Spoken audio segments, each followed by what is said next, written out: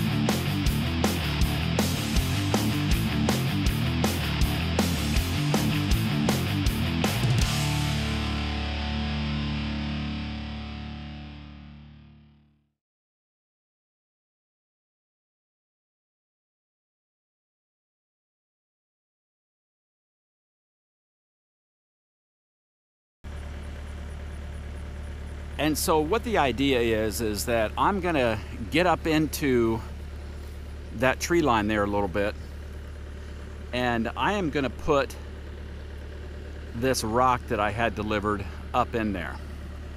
And essentially what's happening is that I have a flow of water that kind of comes down off of that bank, and that's creating a lot of the erosion that I have in this area.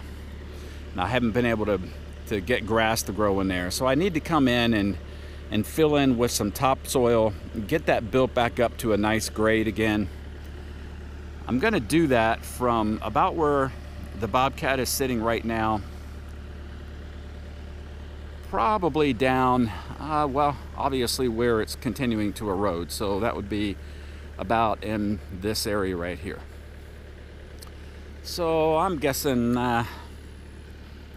30, 40 yards there maybe. So I'm going to use that rock, I'm going to lay it up in there to try to control that water flow that I have coming down off of this hill. And then I'm going to come back in and grade it with some topsoil, seed it, and see if I can get it to grow. I'm trying to get it to where this whole side of the driveway looks like that up there. I'm going to do some reseeding up there as well. But that's the plan. And so I had some rock delivered. This rock that I had delivered is probably, it's on the small side of a RipRap. This stuff is actually in the category of a RipRap, but it's on the small side. And so this stone right here is actually called Surge. So like I say, it falls into the category of a RipRap, but it's smaller. Some of the RipRap that you see for erosion control would be about the size of a football to maybe a basketball, somewhere in that range. This is going to be a little bit smaller than that. So you can see here that that's probably a baseball, somewhere around in there. Some of the pieces are a little bit smaller than that, and then some of them would be just slightly larger. But on average, I think you could kind of refer to this as probably being about the size of a baseball. So I'm going to take this and I'm going to put it up into that wood line there so that that stone will catch some of this erosion that I have taking place along through here. And then I'm just going to fill it in with topsoil, grade it out, plant some grass, and see if I can get this all growing again. And then just past that area where the rock is on up the driveway, that's going to be another scenario. I think that I'm going to be able to get in there and aerate and probably get some grass to grow in that area. I think if I aerate and put some manure on top of it, which we have plenty of around here, and plant some grass, I think I can get some grass to grow up in that area. I really don't have much of an erosion issue up there, as much as it is that it's just direct sunlight and it's hard to get grass to grow in that area. But this is an area that I want to address, and so that is the chore today.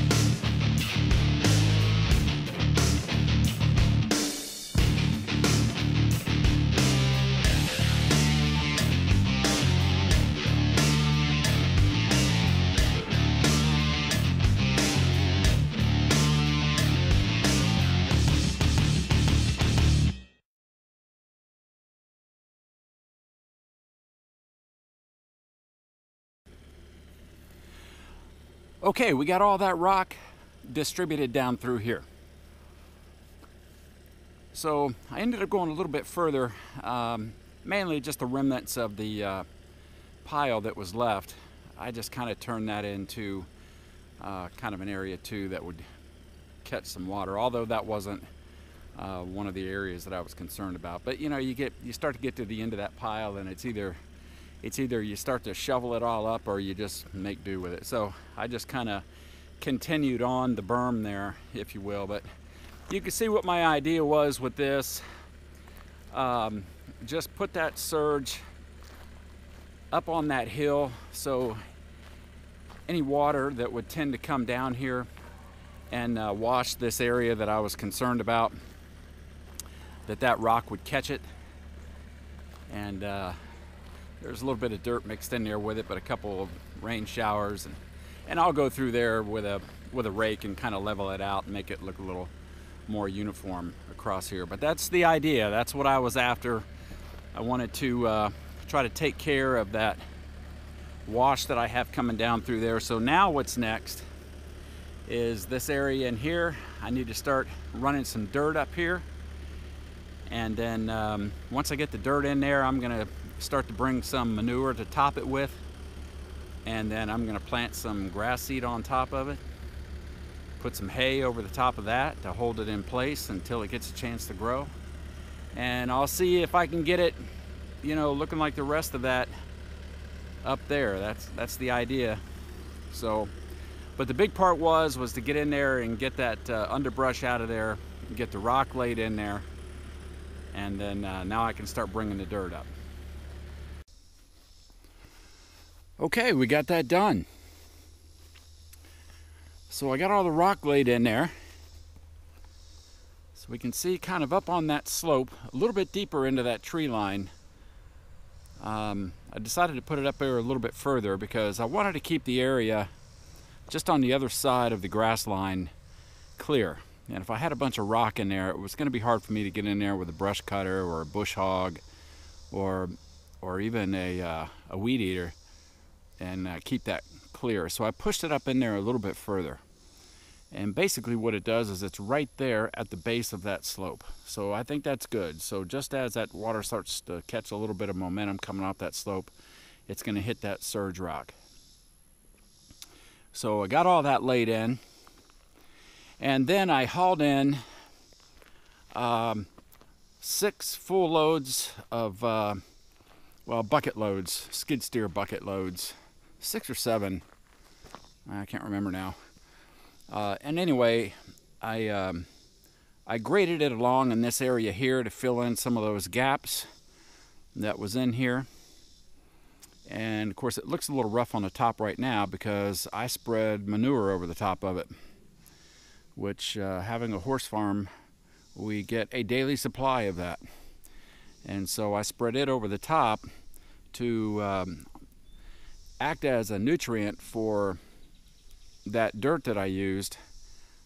That dirt was from a lake that I dug out a number of years ago, and I'm just not sure, you know, it's not top quality grade at all. It's probably better as a fill dirt, but the fact is the area where I have a lot of that stored, there is a lot of grass growing in it. So it is nutrient enough to have grass and weeds and things like that grow in it. But I wasn't sure if it would be enough to get, you know, some decent grass to grow. So anyway, I spread manure over the top of it and I seeded it. And then we'll see what happens. So this is just an area that I, you know, it was just really starting to erode, and it didn't look good. And I wanted it to look a little bit better, more like the grass that's up there in that area, and just kind of continue it down, make this a nicer drive into the house. And it just needed to be done. So we'll see if this method that I chose to do here is going to work, as far as the rock there to stop the erosion, and then you know, as far as the dirt manure combination, you know, we know manure is going to act as a fertilizer.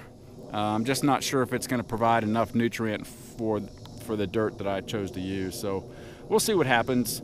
Worst case scenario, I have the rock in there now, and I did bring this in and it filled some of those gaps. So if I have to, you know, I can have a load of topsoil brought in. Either way, I'm glad to have all that rock up there, and I'm glad to have it graded out a little bit. That's going to be a big improvement, even if I've got to do another step or two to get the grass to grow. All right, so as far as I'm concerned for right now, job done.